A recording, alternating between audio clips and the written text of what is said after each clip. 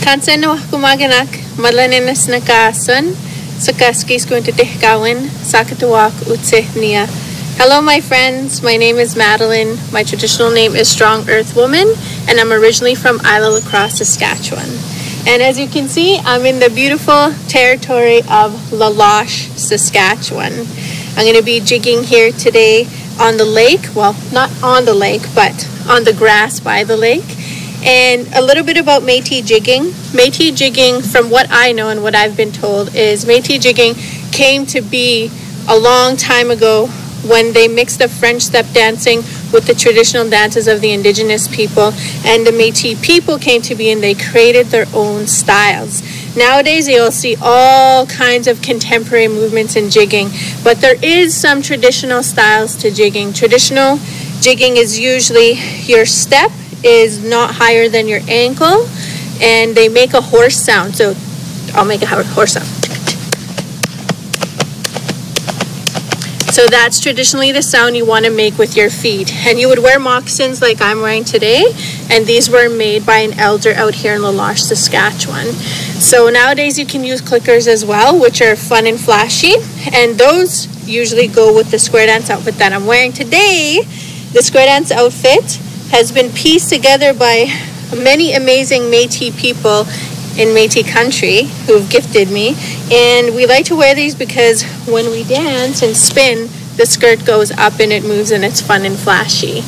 So I'm originally from Isla Lacrosse, Saskatchewan, like I said, and my lineage, my dad jigs, my mom jigs, I think my grandparents jigged and my great-grandparents jigged, and there was fiddle players in my family. So this has been passed down from many generations, and I'm so grateful because jigging has truly been a gift to me. Anything that I was going through in my life, be it as a kid, a teenager, and now as an adult, any sickness, ailments, when I hear the fiddle music, that music just uplifts you. You can't help but want to stomp your feet and clap your hands, and I truly believe that that's super uplifting for the body, for the mind, and for the spirit. So I'm going to share a song that's known across Métis country, and it's called the Red River Jig. And within the Red River Jig, you have a basic step and you have a fancy step. And the basic step, you're going to do a jig step to the music, and then you're going to create a fancy step. So you're going to try to make that horse sound with your feet in that fancy step. So the Red River Jig is the Métis national anthem, and I'm hoping that you love what you see today. And this is my first time to jig on the lake, so I'm going to share the Red River Jig with you. Hi, hi.